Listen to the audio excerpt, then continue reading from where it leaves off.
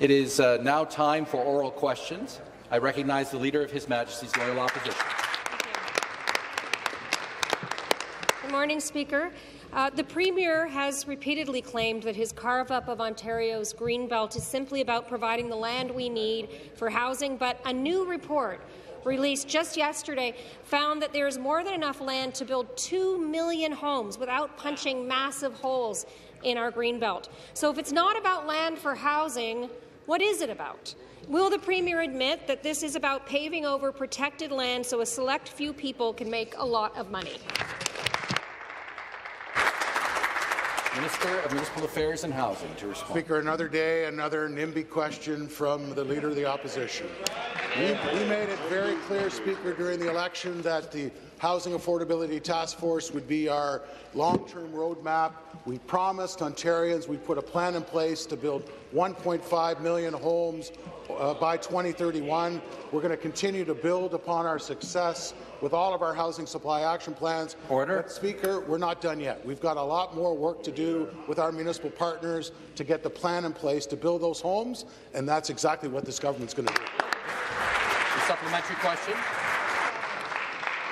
Speaker, the minister should read that report because that Housing Affordability Task Force did not recommend tearing up the Greenbelt. Speaker, the report that was released yesterday shows what the people of this province already know. We don't need insider schemes and torching of the Greenbelt to build the housing that people need. We need 1.5 million homes in Ontario, and it's only getting worse. But I haven't talked to one municipal leader, not one housing advocate or one regular Ontarian who thinks that the problem is that there aren't enough mega mansions. No, that is not the problem. Why won't this government work with our municipal partners to build affordable homes on the land we already have available? Minister of Municipal Affairs and Housing to respond. Again, the Leader of the Opposition needs to read the Housing Affordability Task Force. She needs to meet with housing advocates across the province who are praising our plan. Clearly, in the Housing Affordability Task Force report, it talked about the need for responsible housing growth on undeveloped land, including outside of existing municipal boundaries, Speaker. We're continuing to work with our municipal. We speak to municipalities every day who are signing our housing pledge and signing on to the partnership with our government. This is very exciting because, Speaker, at the end of the day, it's all about providing that opportunity for that young couple to realize the dream of home ownership. It's all about making sure that when we welcome those new Ontarians to our province, that we've got a safe, secure home that meets their needs and their budget. That's why we're doing the Housing Supply Action Plan. The final supplementary. Speaker, no one is buying that. No one is buying that the Premier's Greenbelt scheme is about building housing. Nobody.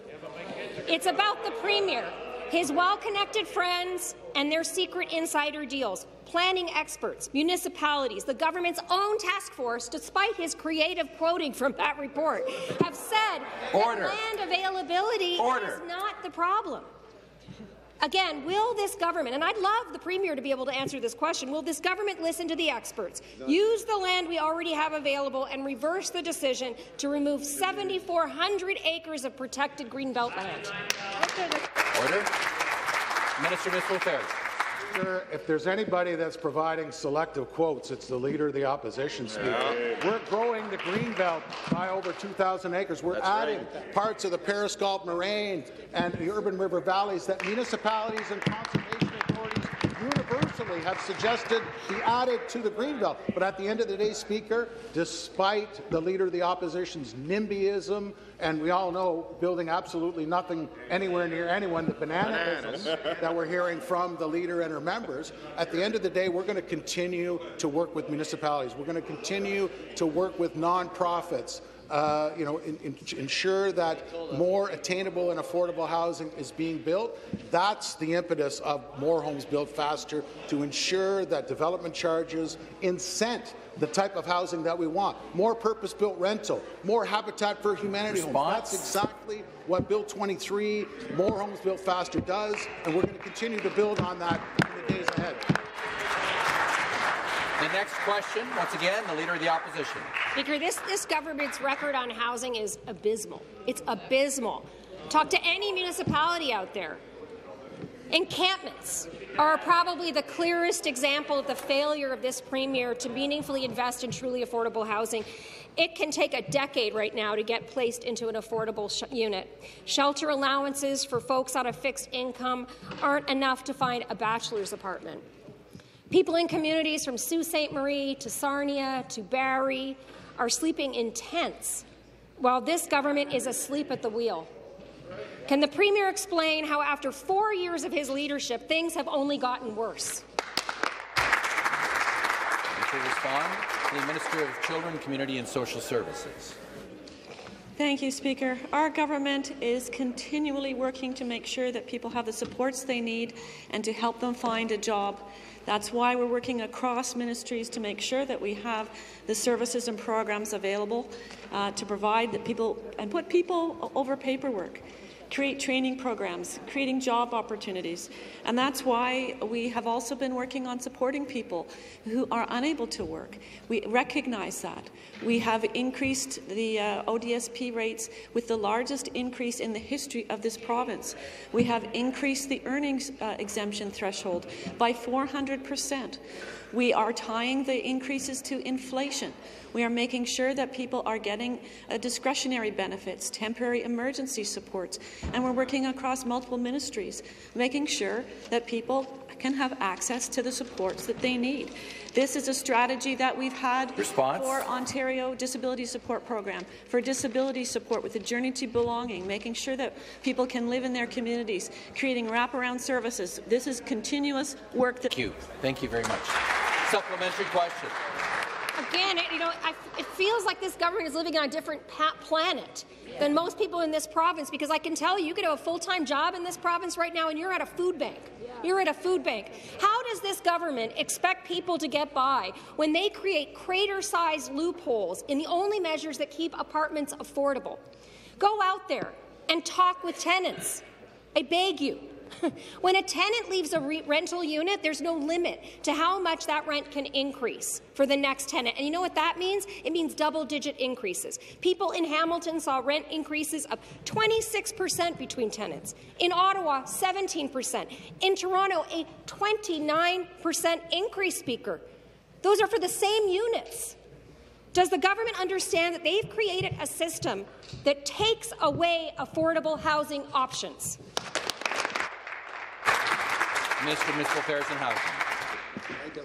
Speaker, the Associate Minister of Housing last week in the House categorized where we're at in the state of rental housing in the province. And because of our policies, as most in the House know, we had in 2021 over 13,000 new rental starts in Ontario, the highest since the early 90s.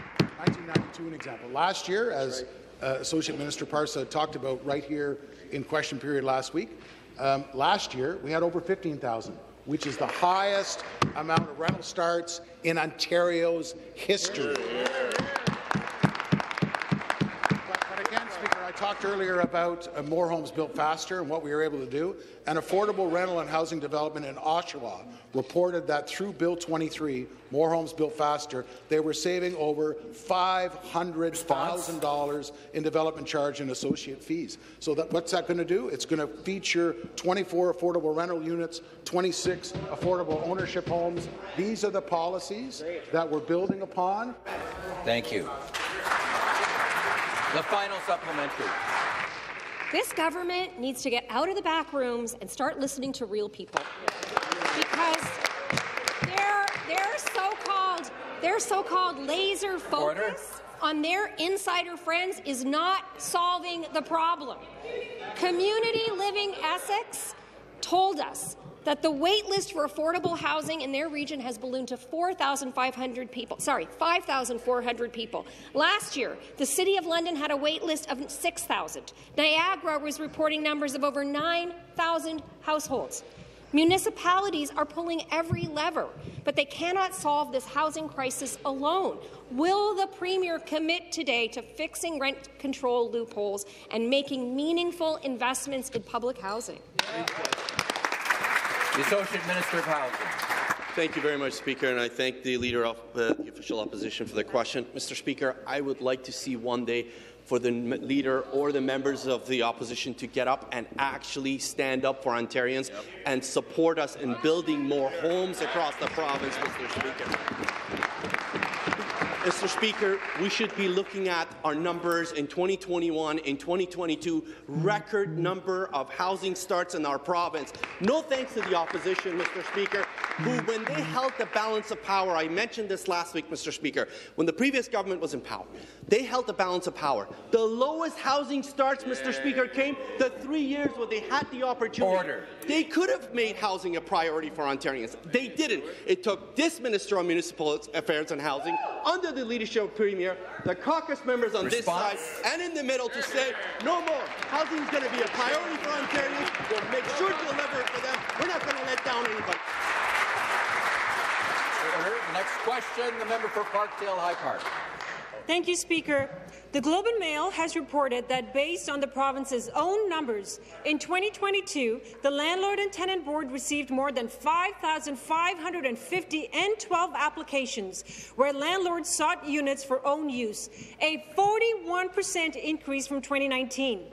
The board also received nearly 1,113 eviction applications for renovations in 2022, almost double the volume from 2019. Tenant advocates say the spike in eviction filings is hardly a coincidence, because when a tenant is evicted, rents can increase by any amount. As a result, we're seeing tenants being forced out of their units in bad faith evictions and rents skyrocket. Will the Premier make rents affordable and end bad faith evictions by passing the NDP's Rent Stabilization Act? The Attorney General.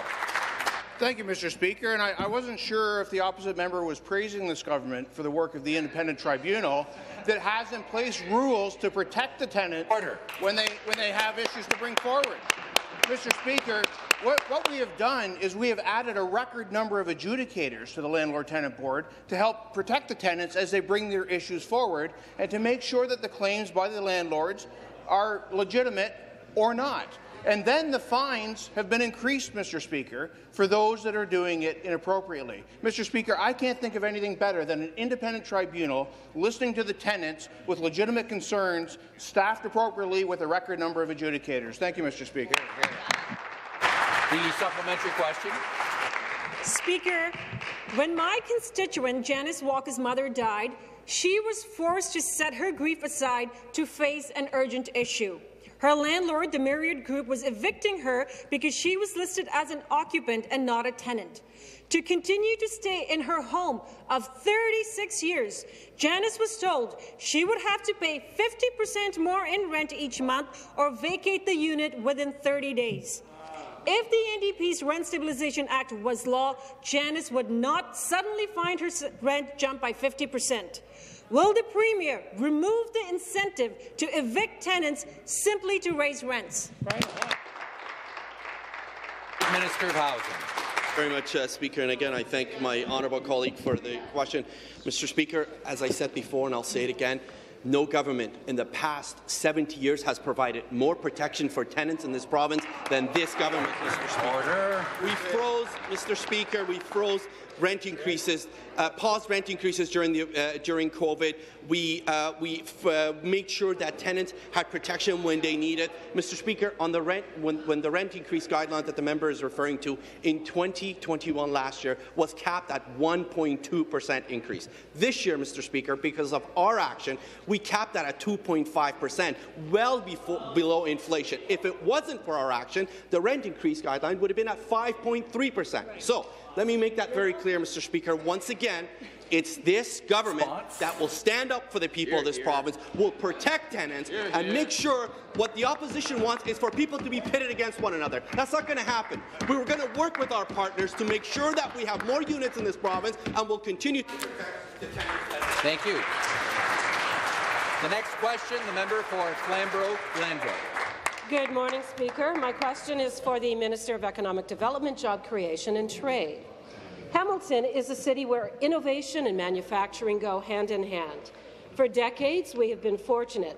Our advanced industries have grown to create a manufacturing industry that embraces cutting-edge science and technology. But now more than ever, the competitive global manufacturing space threatens the future of Hamilton's own advanced manufacturing industry. As one of the country's fastest-growing mid-sized cities, my constituents want to know that they will have good manufacturing jobs right at home well into the future. Speaker, will the minister please explain how our government is continuing to secure investments in Hamilton's manufacturing economy? Minister of Economic Development, Job Creation and Trade. Recently, Premier Ford and our Team Hamilton attended the grand opening at Beambo, Canada. They announced a $15 million expansion and an investment to boost local manufacturing and solidify their competitive edge. Speaker, Beambo is Canada's largest and oldest commercial bakery, producing over 1,000 products for 18 brands. You know, as we walked through their exciting new facility, we saw popular names such as Dempster's, Villaggio, Stone Mill stacked as deep as the eye could see. And with a $1.5 million investment from our government, they're expanding their line of tortillas. As Speaker, wraps are becoming more popular in lunch bags. But this isn't just an investment in advanced manufacturing, Speaker. It's an investment in people, creating new, well-paying jobs in Hamilton. And the supplementary question. Thank you, Speaker, and back to the minister. When the previous Liberal government sent 300,000 manufacturing jobs running from Ontario, Hamilton was especially hit hard. But now, Hamilton is back on track to lead Ontario's manufacturing revolution. And that is because Hamilton's history is steeped not only in its manufacturing roots, but also in its hard-working heritage. Hamilton is home to Ontario's brightest innovators and entrepreneurs. It is because of them that Hamilton has the diverse and flourishing economy that it has. Speaker, in addition to supporting investments and creating good jobs in my city, will the minister please explain how our government is supporting Hamilton's entrepreneurs? Minister of Economic Development. Speaker, there is huge support for Hamilton, and not just the $500 million towards ArcelorMittal Dofasco's Green Steel project, or the $40 million in support for Omnio Bio's $580 million investment in gene therapy. Our government is delivering on our plan to encourage entrepreneurship and grow small business. We have lowered their taxes, reduced their red tape, and made their hydro affordable again. And to further encourage entrepreneurs, we're funding their Small Business Enterprise Centre to make sure that their dreams become a reality. We fund special programs for young entrepreneurs and students to help them get started in business as well. And Speaker, through our digital transformation grants, we're helping these businesses go online to sell their products worldwide. Response. The message is clear. We are building Ontario. The next question, the member for University Rosedale. Thank you, Speaker. My question is to the Minister for Municipal Affairs and Housing.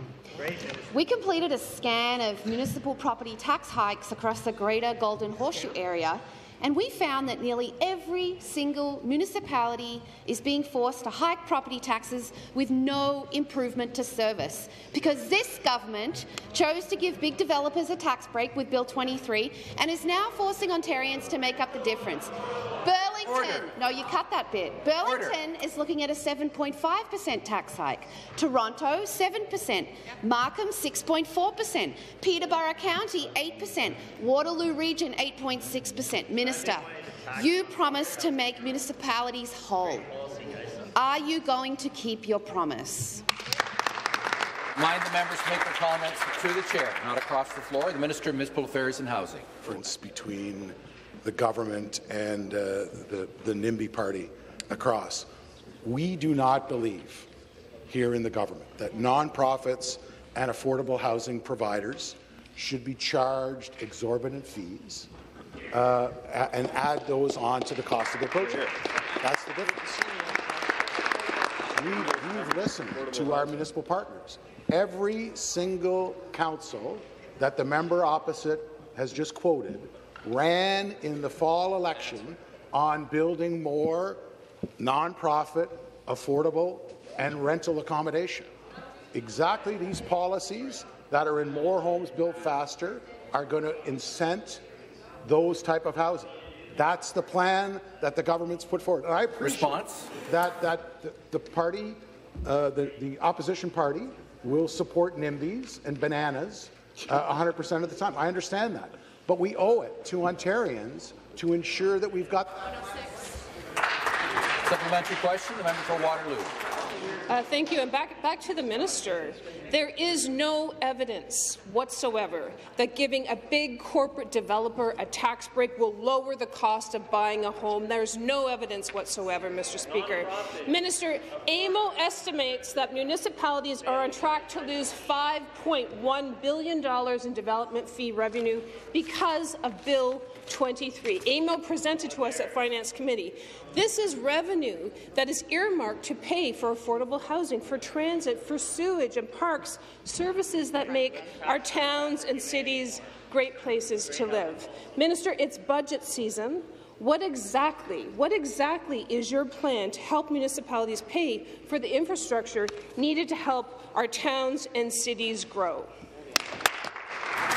Minister of Municipal Affairs and Housing. Speaker, I'm going to give the member opposite another example. A not-for-profit affordable housing development in Scarborough reported moving forward on creating 800 new affordable homes thanks to the changes that were proposed in Bill 23, More Homes Built Faster. The exemption on development charges for affordable and attainable homes made the project, and I quote, financially viable, and construction can begin this year, something that we want as a government to move forward. We're always going to stand on the side, Speaker, of providing affordable housing opportunities, attainable housing opportunities, and rental. We need more purpose-built rental in the province, and our policy to incent development charges on those family-sized rentals, the deeply affordable rentals that we need in our communities, that's the policy that we're always going to stand up for. The NDP can always... Thank you. The next question, the member for Renfrew, Nipissing Pembroke. Thank you, Speaker. My question is to the Minister of Agriculture, Food and Rural Affairs. Ontario is fortunate to have a rich and diverse agri-food sector. In my riding, farms and food producers contribute to the strength of this industry. Across the regions of our province, farmers and food producers contribute significantly to Ontario's GDP.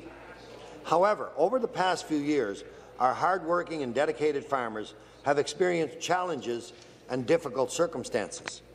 To ensure that our food supply system continues to be competitive, our government must maintain its commitment to promote Ontario's products and support our agri-food sector. Speaker, can the minister please explain what action our government is taking to ensure that our farm products can be accessed by international markets? Agriculture, Food and Rural Affairs. Thank you very much, Mr. Speaker. Just moments ago, we heard about the amazing news at Bimbo in Hamilton, and I trust that everyone in this House has absolute confidence in the nutritious, high-quality food grown and produced right here in Ontario. You know, it's because of the Ontario farmers' best practices coupled with research and innovation that year over year our yields are increasing. And because of that, we're in a position as a Government of Ontario to be their best champions. And we are increasing awareness of and demand for good quality food grown and processed right here in Ontario. You know, we've recently sent a message around the world to our international markets that Ontario is open for business. Our Ontario farmers are growing capacity and increasing food production, and we have an incredible value chain that ultimately will not only meet domestic demand, but demand coming from other jurisdictions around the world. Thank you. The supplementary question. Well, thank you, Speaker, and thank you to the Minister for that response. The investments made by our government into research and agri-food innovation continue to demonstrate the strong leadership from our Premier and this Minister. Ontario possesses strong agricultural production capabilities and technologies to enhance competitiveness and strengthen the sector. With more than 200 commodities that contribute over $19 billion in agri-food exports, Ontario's producers are ready to expand into international markets like Japan and Vietnam. Speaker, can the minister please elaborate on how our government promotes Ontario commodities abroad? Minister of Agriculture, Food and Rural Affairs. Thank you very much. I want to thank the member from Renfrew, Nipissing, Pembroke, for his interest in, support of, and continuing his championship of the Ontario agri-food sector. As one member said, he likes to eat, as we all do, and people around the world like to eat as well. And that's why I was very pleased to take 18 delegates representing 5 key sectors in our agri-food industry to Japan and Vietnam. We had representatives from beef, pork, grains, oilseeds, and ginsengs. And, Speaker, it was a tremendously successful trade mission, in so much as we had memorandums of understanding signed. We hosted and facilitated over 100 business-to-business meetings. We met with business and diplomatic leaders. And, Speaker, people are looking to Ontario. Response. And they are proud of the work that we've achieved. And I can tell you with absolute confidence, we're going to continue to grow demand for good, quality, nutritious food grown and processed right here in Ontario. Thank you. The next question, the member for Sudbury. Thank you very much, Speaker. Speaker, I want to tell you about Kyle from Sudbury. He is on the Ontario Disability Support Program, and it has never been enough for him. Kyle's been trying to find work, but hasn't been successful. In his own words, he said there is little accommodation for people with disabilities in the modern workforce. Now, everyone knows that ODSP has never been enough, and as food and rent become even less affordable, Kyle is facing homelessness. My question, Speaker, to the Premier, will the Premier finally listen to the NDP and immediately double ODSP rates so that people like Kyle can afford food and rent?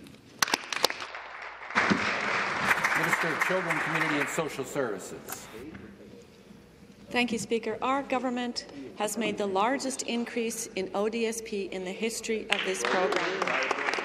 We raised the rates when we first came to government. We've raised them by a historic amount again. We've tied that to inflation. We've added in the increase to the earnings exemption threshold, an increase of 400%. We've created training programs to help people understand how they might be retrained and be able to enter into the job market, to provide meaningful jobs and a meaningful purpose for people who want to work who are on ODSP.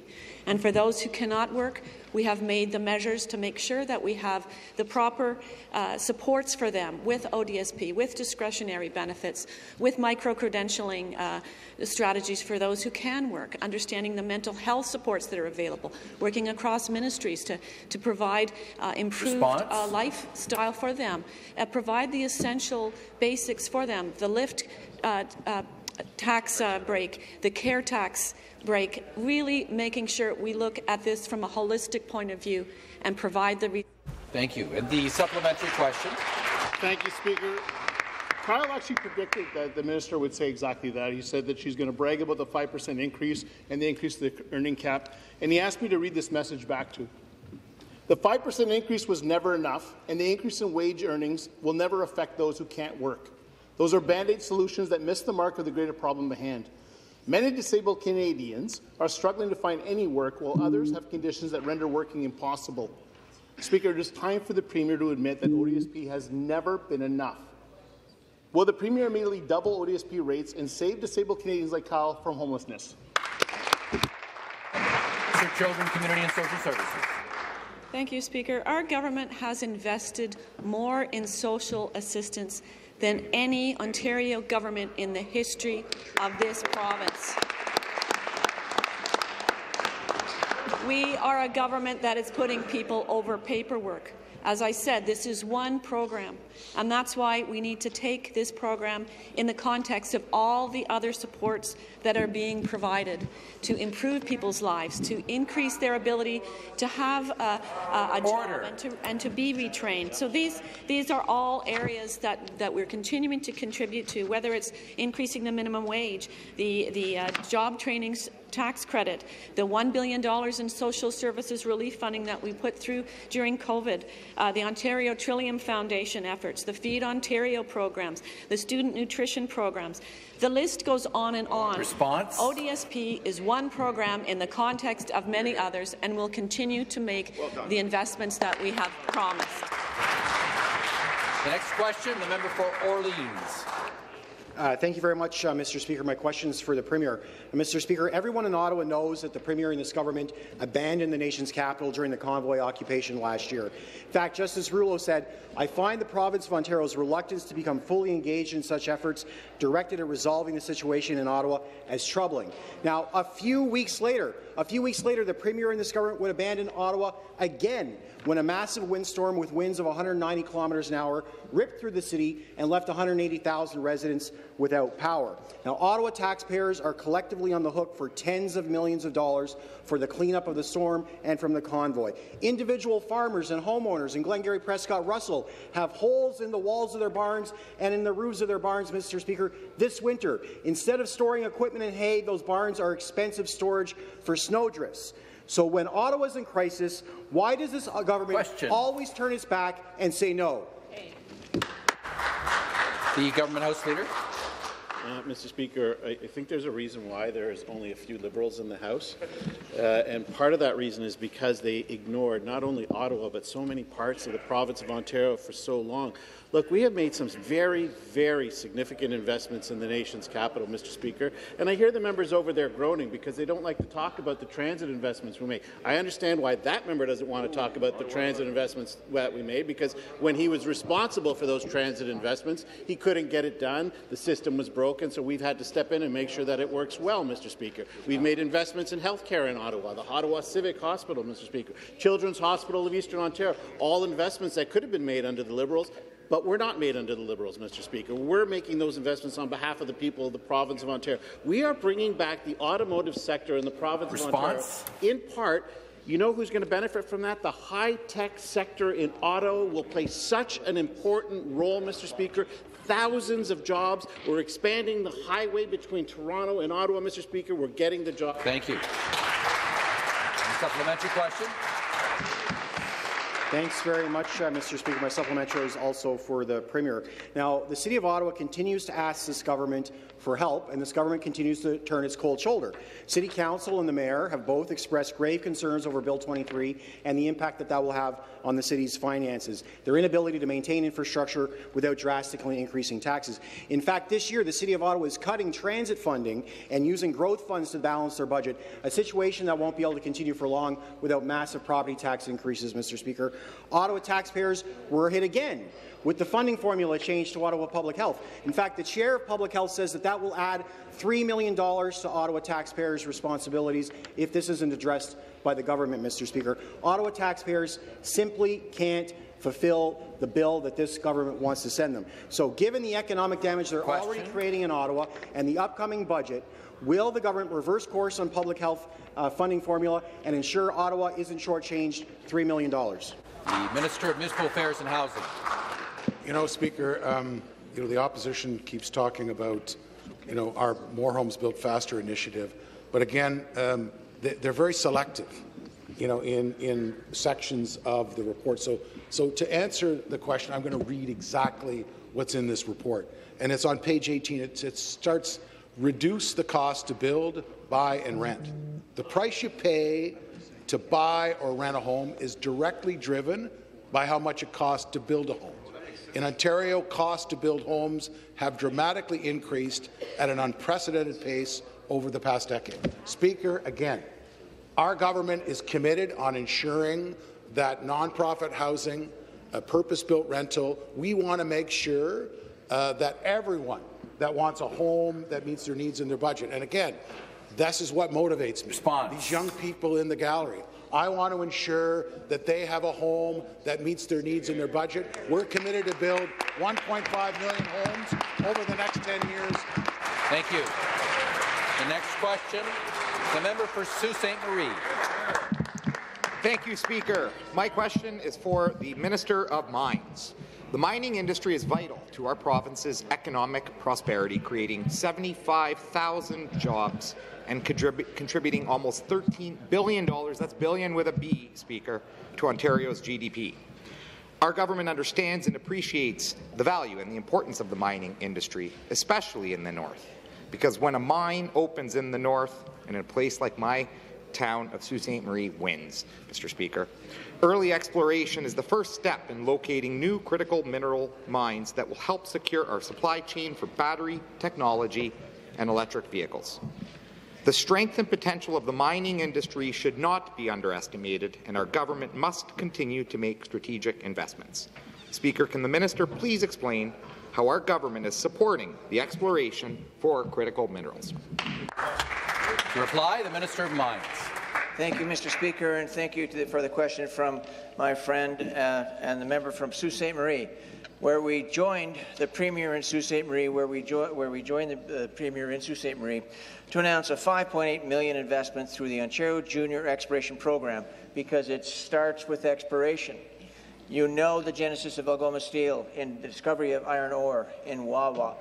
And Wawa right now is thriving on the basis of exploration and development activity from Wawa back over to Dubreuilville and over to Marathon. It starts with exploration. That's why we have funded 32 mining companies that have invested an additional $12.5 million in private capital to find critical minerals. Here's the kicker, Mr. Speaker. The opposition voted no to these investments. They voted no to jobs in northern communities, and they voted no to finding new critical minerals. This government, under the Premier, is taking decisive action to secure our supply chain and our future, and it all starts with exploration. The supplementary question. Thank you again, Speaker, and thank you to the Minister for the response. You know, when a mine opens in Northern Ontario, Ontario wins. Think of all the items that we use every day, from smartphones to electric vehicles, from steel to diamonds and gold. It all comes from a mine. Our government is building Ontario, and in order to continue getting it done, we need a strong mining sector and a well-integrated supply chain. Look no further than my home of Sault Ste. Marie, where steel made at Algoma Steel, beams from SIS, concrete pumpers from Apex Cranes, belts from Belterra are all critical to building our mines in Northern Ontario. And Speaker, I could go on and on and on and on. Investments in Northern Ontario's mining sector support so many local businesses and the thousands of people that they employ. Can the minister please elaborate on how new businesses in the North are responding to investments that are being made through our Ontario Junior Mining Exploration? Thank you. Minister of Mines. Thank you again, Mr. Speaker. Mr. Speaker, mining is the #1 employer in the great riding of Timmins. I am proud of what mining means to my community and to the North. Our investments have been hailed by industry, but don't just take my word for it. Listen to how impactful $400,000 can be for a junior mining company. Dr. Michael Gunning, President and CEO of Via Resources, said, and Via Resources has a remarkable rare earth discovery just north of Timmins, said, for a small company like mine, doing the front-end R&D of exploration, funding matters. It takes courage. It takes money to make these discoveries. The OJEP program has made a difference to my company and is making a difference to the industry. The importance of these investments cannot be overstated, and the industry agrees. With our investments, these companies will find mines of the future while helping us to secure Ontario's future. Mr. Speaker, I encourage the opposition to vote for us the next time we make vital investments in this in-demand sector of our economy. Next question, the member for Niagara Falls. Thank you, Mr. Speaker. My question is to the Premier. $150 an hour. That's what some staffing agencies are charging not-for-profit long-term care homes for a registered nurse.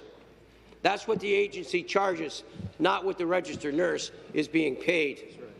This government has made working conditions so bad, ignoring our staffing crisis for so long, they've created a profitable business model for their friends, taking advantage of a health human resource crisis. Does the Premier or anybody on that side believe that companies should be charging $150 an hour and taking advantage of a crisis they've created in long-term care homes? Thank you. To reply, the Minister of Long-Term Care.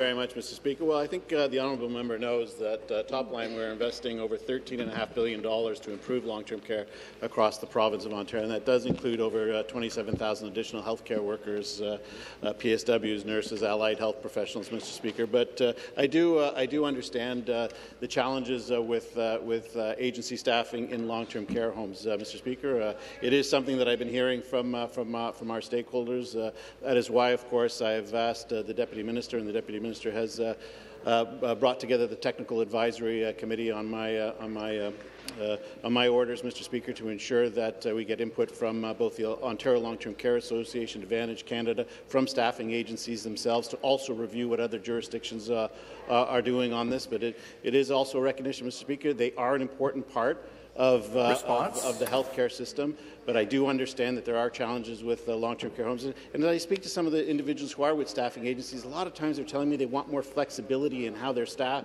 on how their hours are. Thank you. Thank you very much. A supplementary question.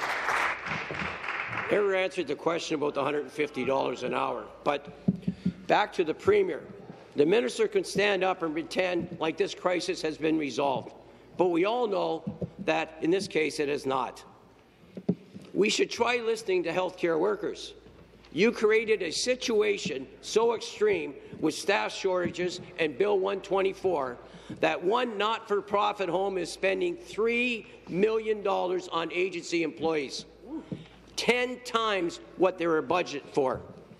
Agencies are waiting in the parking lot after they finish their shift to approach staff when they leave to join the agency. This will reduce the care in our homes. People will suffer. Seniors will continue to die. At what point will this government wake up, recognize that the long-term staff are burnt out, and start showing them some respect? Minister of Long-Term Care. Mr. Speaker, this is a member who has voted against the over $13 billion investments in long-term care. The member voted against the additional 27,000 healthcare workers for the long-term care system. The member voted against improving to 4 hours of care per day. Imagine. So he's voted against every single measure to improve long-term care in the province of Ontario. The member and his party have voted against the billions of dollars in investments in health care in his own riding, Mr. Speaker. In his own riding. And then the member has the nerve to get up here and claim that care is somehow threatened, Mr. Speaker. You know what I'm hearing from staff? I'm hearing that they want more flexibility than they are being provided right now under the contracts that they have signed. We're looking at that. That is why I've ordered the advisory table to give me recommendations to look at what is happening across other jurisdictions, and we will ensure that our seniors are first. Order. The next question, the member for Sarnia-Lambton. Thank you. Thank you, Mr. Speaker. My question is for the Associate Minister of Mental Health and Addictions. Just last week, one of my constituents from Sarnia-Lambton shared her heartbreak that their family experienced. Their 15-year-old son is no longer able to focus or get out of bed to attend school because of ongoing mental health challenge he is facing. Anxiety Canada estimates that about 25% of youth will engage in school refusal behaviour during their schooling years. This behaviour, also known as school avoidance, is related to mental health issues and is not the same as truancy. All children in our province need accessible and reliable services in order to grow and develop into healthy adults. Speaker, what is this government doing to improve the mental health of the children and youth of our province? The Associate Minister of Mental Health and Addictions. Thank you, Mr. Speaker, and I'd like to thank the member for Sarnia-Lambton for this very important question. Since 2019, we've invested over $130 million in mental health and addiction services for children and youth through the Roadmap to Wellness. Last year, we invested an additional $31 million in annual funding to reduce wait lists and support mental health and well-being of children and youth, with another $170 million set to be invested over the next 3 years through the roadmap. More tangibly, Mr. Speaker, something which we're extremely proud to be supporting are our youth wellness hubs, one of which is slated to open in Sarnia just this spring. To date, Mr. Speaker, we've provided funding for 22 youth wellness hubs, all of which provide mental health and addiction supports, primary care, and early intervention to those aged 12 to 25 on a walk-in basis. Mr. Speaker, we're working every day to make sure that children and youth in the province of Ontario can get the care they need when and where they need it. Supplementary question. Well, thank you, Speaker, and thank you to the Associate Minister for that response. I appreciate the Associate Minister, and our government understands the seriousness of mental health challenges experienced by young people. In Sarnia-Lambton, as the Minister said, we are looking forward to the opening of the Youth Wellness Hub, where my granddaughter, Janessa, has played a major and pivotal role in its design. I look forward to the Minister coming down. We are confident that it will provide much-needed support for children and young people in our community. Children and youth have a wide variety of needs depending on their individual circumstances, and some rural and remote areas of our province may not have a youth wellness hub. Children and youth, no matter where they live in our province, deserve access to services and programs will support their health and well-being. Speaker, can the Associate Minister please explain what our government is doing to meet the diverse needs of young people across Ontario? Thank you. Associate Minister. Mr. Speaker, and the member raises a very important point, which is that it's crucial to remember that there is no one-size-fits-all approach to mental health, particularly when we're dealing with young people. And that's why, Mr. Speaker, we're constantly innovating and finding new ways to treat children and youth and new ways for them to access services, the care that they need. For example, those with acute needs can access a Step Up, Step Down, live-in treatment program, which helps more kids through levels of intensive treatment as needed. For those who can't or don't want to access in-person services, we've invested in telehealth options specifically for children and youth. And just last month, I joined Minister Jones at Ontario Shores for the announcement that we're investing a further $4.5 million in the One Stop Talk program, which provides virtual walk-in counselling services for kids across the province. We're increasing access to supports, addressing the demand caused by the pandemic, decreasing wait times, and improving the quality of care we provide to the children who are the future. Thank you very much. The next question, the member for London West. Thank you, Speaker. My question is to the Premier. Speaker, when this government's temporary and inadequate program of paid sick days was introduced 2 years ago, the Minister of Labour famously said that as long as there is COVID, there will be paid sick days for Ontario workers. Well, that flawed program is expiring on March 31st, and COVID is still very much with us, along with many other infectious diseases. Will the minister commit today to providing 10 permanent paid sick days so that workers can stay home if they are sick with COVID or any other illness after March 31st? Immigration, training and skills development. Speaker, I'll remind the member opposite that she wholeheartedly, her and her party, supported our program that we brought forward to support workers during COVID. Mr. Speaker, we were the first jurisdiction in the country to bring in job-protected leave. We were the first jurisdiction to bring in paid sick days in the province of Ontario to protect those workers during the pandemic. But, Mr. Speaker, we're continuing to bring forward initiatives to support workers. One of the things I'm really excited about and proud of and hope the opposition will support is our plan to bring in portable benefits to millions of workers in the province today that don't have health and dental benefits. But, Mr. Speaker, we'll continue having the backs of workers every single day. The supplementary question.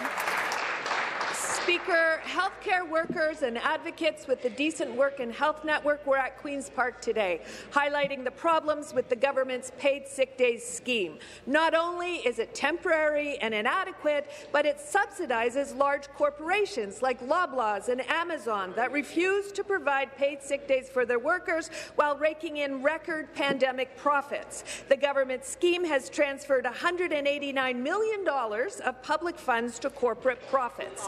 Speaker, almost 60% of Ontario workers do not have paid sick days from their employer, especially if they are racialized or low wage. Instead of supporting their corporate friends, will the government start working for those workers and legislate 10 permanent paid sick days now? Minister of Labour.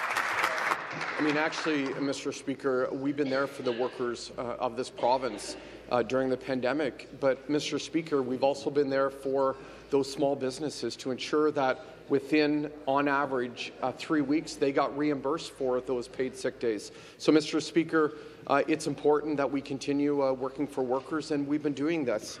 But, Mr. Speaker, you know, the NDP have really changed over the years. They've abandoned workers in this province. Mr. Speaker, for example, when we hired 100 new health and safety inspectors in this province, Mr. Speaker, to bring the inspectorate to the highest in provincial history. The opposition come to order.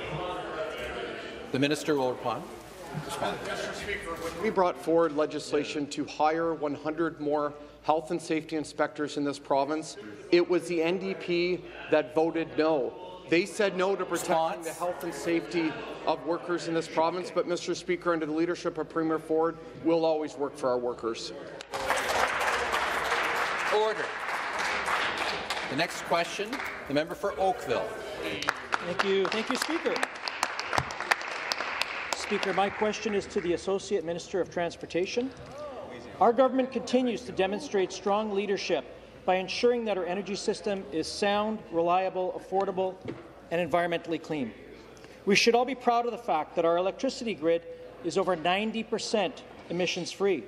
While this is promising news for our energy sector, our public transit must follow this standard.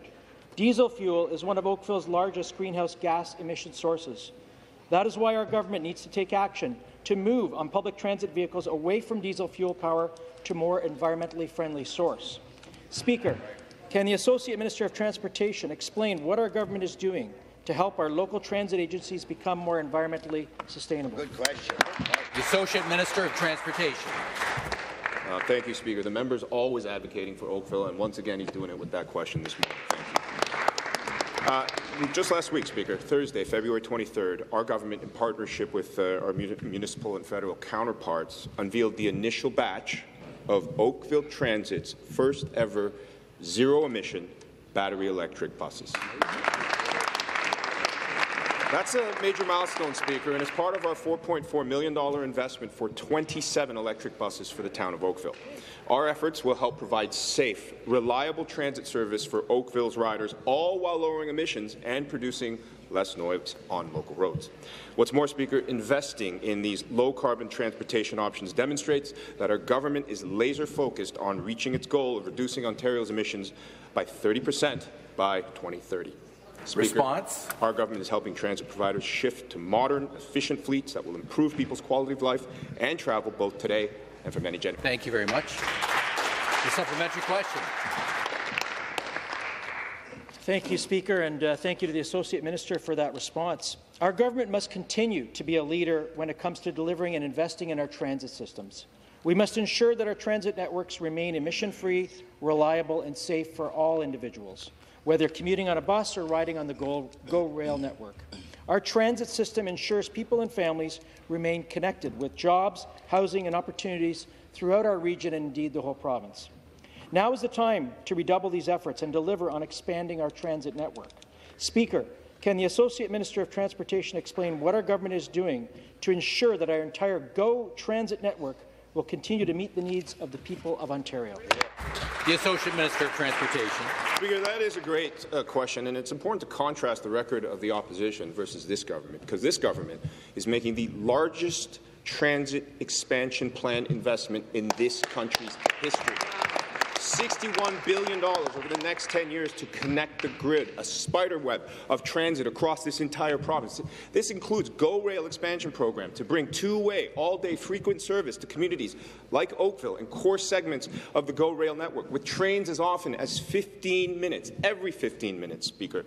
But to the member's point, electrification is an important part of that process. We need to reduce emissions, and our public transit system is an important part of that, Speaker. That's why we trust that the opposition, as we move forward and we green our fleet and we grow our fleet, will support us. Now, it's unfortunate, Speaker, that they voted against every single transit expansion measure that this government has taken. But the good news for Ontarians is there's a lot more to come. I hope they'll support it in the future. Do the right thing.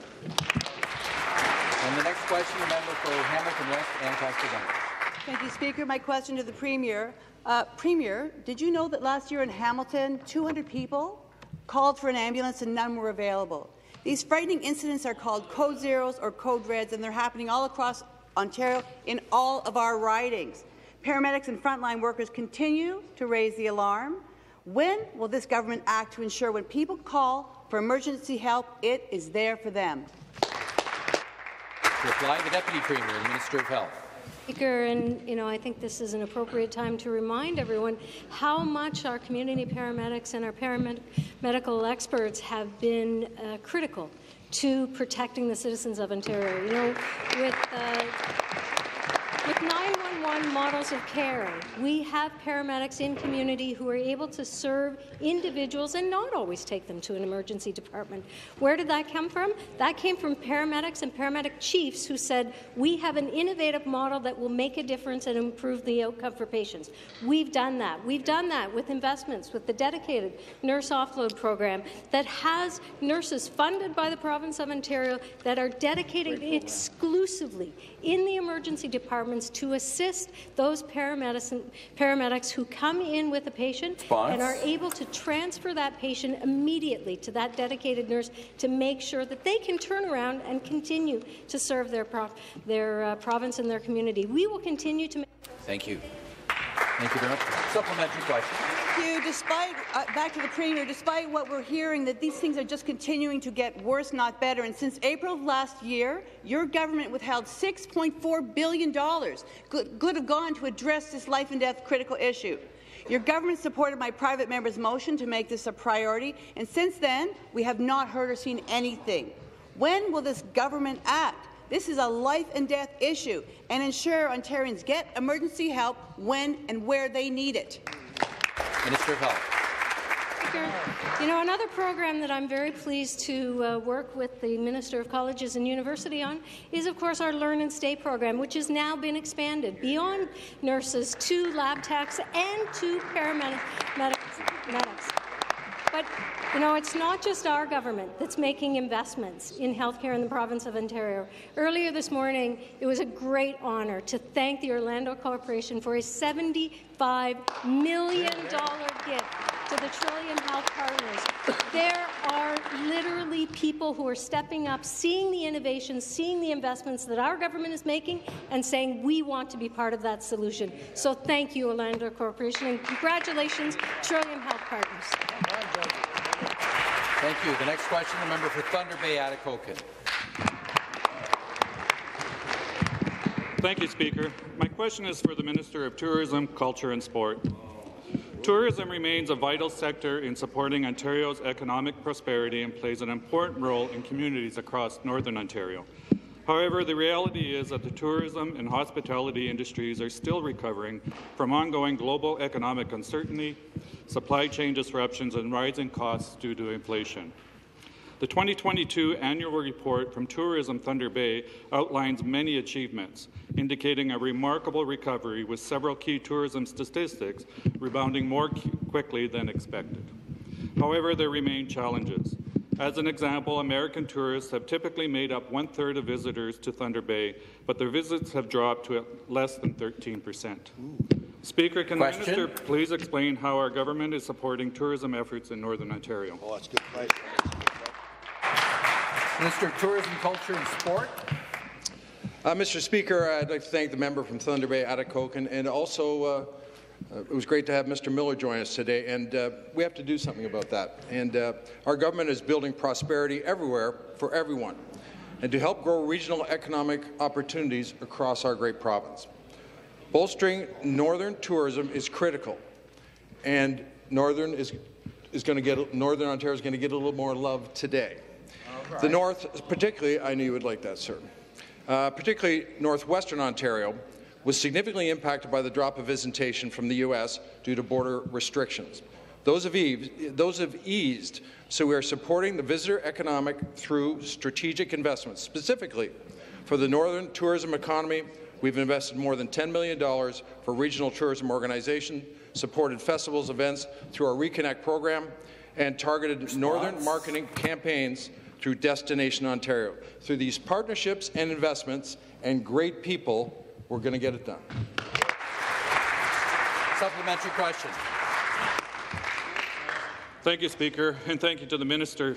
While it is encouraging that Thunder Bay's accommodation sector for tourists is currently higher than in 2019, I'm mindful that 70% of tourism business took on debt over the last 3 years. As a result, for many businesses, a significant portion of revenue is being directed toward paying off that debt. Our government must make tourism a priority, as this sector is an indispensable component of Ontario's broader economic development. Speaker, can the minister please elaborate on what our government is doing to protect jobs and shore up the tourism sector? Thank you. Minister of Tourism. Thank you again for the question. Mr. Speaker, we're seeing strong signs of tourism growth across Ontario. Our government's support is helping Ontario tourism industry re-emerge as an economic powerhouse, and it is exactly that.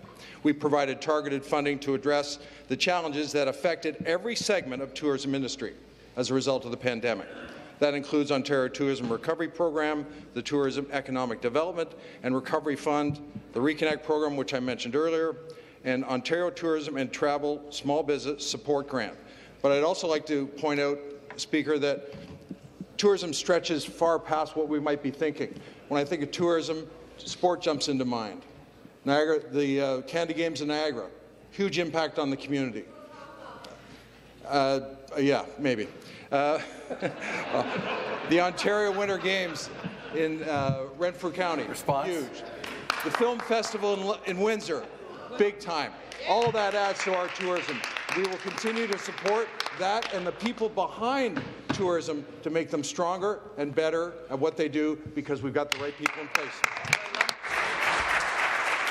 Thank you very much. That concludes our question period for this morning.